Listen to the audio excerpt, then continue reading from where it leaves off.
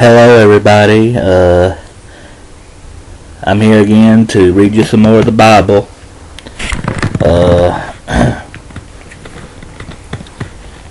This is Genesis chapter 38, to Judah and Tamar.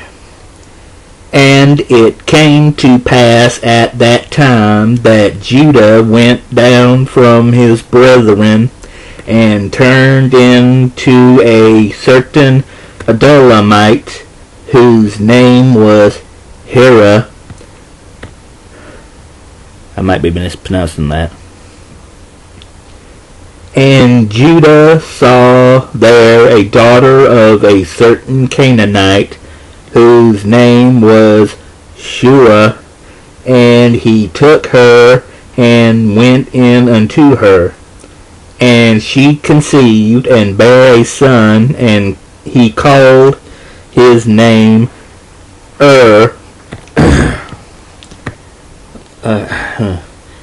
And she conceived again and bare a son, and she called his name Onan. And she yet again conceived and bare a son, and called his name Shelah, and he was at Chizib when she bare him. I'm probably mispronouncing these names and places. And Judah took a wife for his firstborn, whose name was Tamar. And Judah's firstborn, was wicked in the sight of the Lord, and the Lord slew him. And Judah said unto Onan, Go in unto thy brother's wife, and marry her, and raise up seed to thy brother. And Onan knew that the seed should not be his. And it came to pass, when he went in unto his brother's wife, that he spilled it on the ground, lest that he should give seed to his brother. And the thing which he did displeased the Lord, wherefore he slew him also. Then said Judah to Tamar, his daughter-in-law, Remain a widow at thy father's house, till Shelah my son be grown. For he said, Lest peradventure he die also, as his brethren did. And Tamar went and dwelt in her father's house. And in process of time, the daughter of Shua, Judah's wife, died. And Judah was comforted, and went up unto his sheep shearers to Timnath, he and his friend Hira the Adulamite. And it was told Tamar, saying, Behold, thy father-in-law goeth up to Timnath to shear his sheep.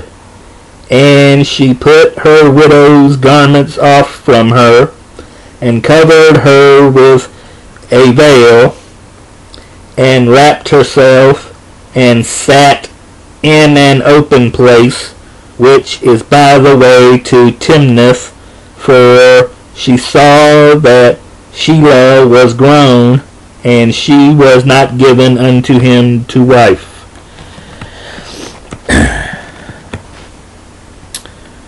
When Judah saw her, he thought her to be an harlot, because she had covered her face. And he turned unto her by the way, and said, Go to, I pray thee, let me come in unto thee. For he knew not that she was his daughter-in-law. And she said, What wilt thou give me, that thou mayest come in unto me? And he said, I will send thee a kid from the flock. And she said, Wilt thou give me a pledge till thou send it? And he said, What pledge shall I give thee? And she said, Thy signet and thy bracelets and thy staff that is in thine hand. And he gave it her, and came in unto her, and she conceived by him. And she arose and went away, and laid by her veil from her, and put on the garments of her widowhood. And Judah sent the kid by the hand of his friend the Adullamite to receive his pledge from the woman's hand, but he found her not. Then he asked the men of that place, saying, Where is the harlot that was openly by the wayside? And they said, There was no harlot in this place. And he returned to Judah and said, I cannot find her. And also the men of the place said that there was no harlot in this place. And Judah said, Let her take it to her, lest we be shamed. Behold, I sent this kid, and thou hast not found her. And it came to pass about 3 months after that it was told Judah, saying, Tamar thy daughter-in-law hath played the harlot, and also behold, she is with child by whoredom. And Judah said, Bring her forth, and let her be burnt. When she was brought forth, she sent to her father-in-law, saying, By the man whose these are, am I with child? And she said, Discern, I pray thee, whose are these, the signet, the bracelets, and staff? And Judah acknowledged them, and said, She hath been more righteous than I, because that I gave her not to Shelah my son, and he knew her again no more. And it came to pass in the time of her travail, that, behold, twins were in her womb. And it came to pass, when she travailed, that the one put out his hand, and the midwife took and bound upon his hand a scarlet thread, saying, This came out first. And it came to pass, as he drew back his hand, that, behold, his brother came out. And she said, How hast thou broken forth?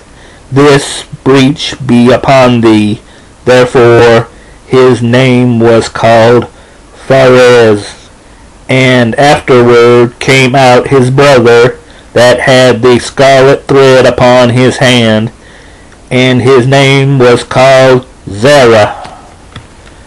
I'm probably still mispronouncing those.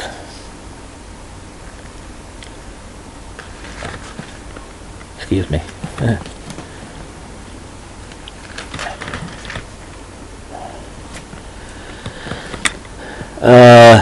Next time I'll be reading Genesis chapter 39, 3, Joseph is thrown into jail. Bye.